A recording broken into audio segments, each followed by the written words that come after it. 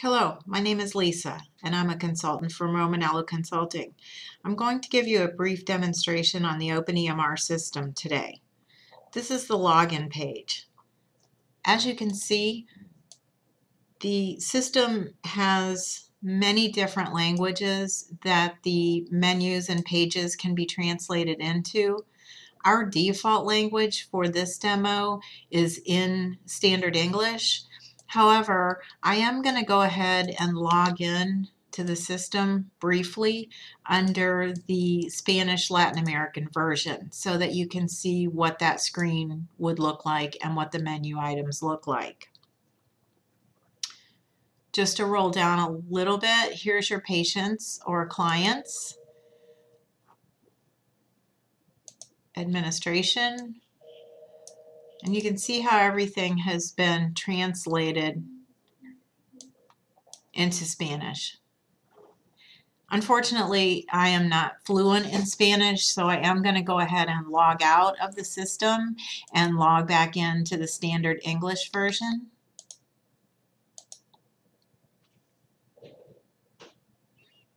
In this demo module, we are actually logged in as the administrator, so we do have access to all modules. Each person that logs into the system is set up by an administrator, and they're set up according to roles. They may have a read-only or a write-only or a read-write login. They may only have access to certain pages. As the administrator has access to every single page and every single module. However, one thing the administrator cannot do, the administrator cannot write and transmit a prescription.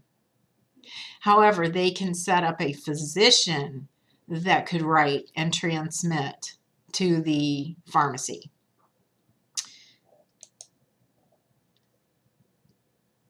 There is, even though we have 2 clinics and 1 physician set up, you can see the 2 clinics, your med clinic and my family clinic and Dr. Brian Adams, there is no limit to the number of facilities or physicians that can be set up in the system.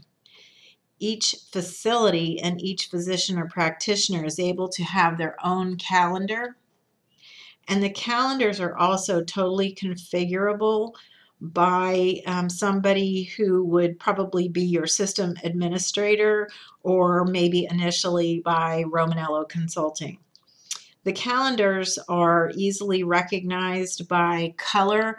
You would want to set up probably each practitioner or physician in a different color so that you know at a glance, without even looking at the physician's name, you know at a glance who you're actually looking at.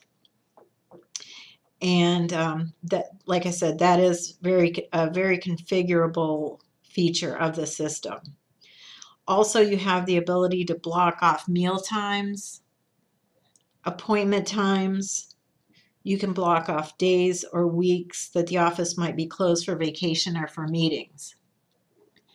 You can see that this screen is split into 2 different pages.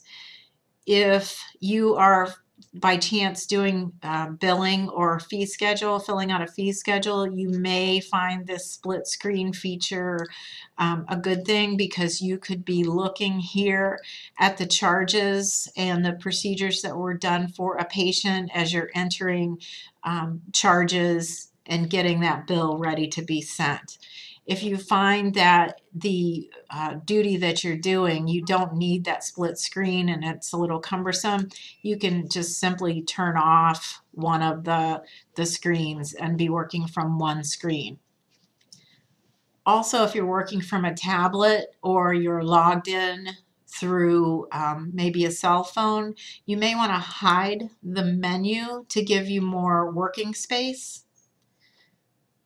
We're going to pop that menu back on though so that we can see the full screen. The system is almost totally configurable from the front end.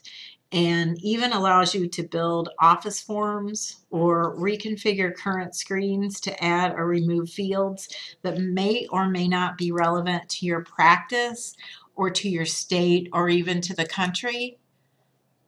For example, I'm going to click on this patient. And once again, these are all truly test patients. They are not real, so we're not violating any privacy or any HIPAA laws. But just for example, on your demographics screen, if you're in a country, say, that does not use the field for Social Security number because you simply don't have a Social Security number or Social Security card, this field can be taken off. There are user-defined fields that can be added. Employer. Some of your statistics are required here in the United States. Once again, you may not require any of this information, or you may require quite a bit more. You have insurance, you have notes, totally configurable from front end and from a module that's already provided within OpenEMR. So this is just a quick overview of the system. In the second demonstration, I will be adding a new patient to show you how easy that's done. And then we're going to walk through a few of the menu items that might be used for that patient's visit. Thank you very much for watching our quick demo from Romanello Consulting on OpenEMR.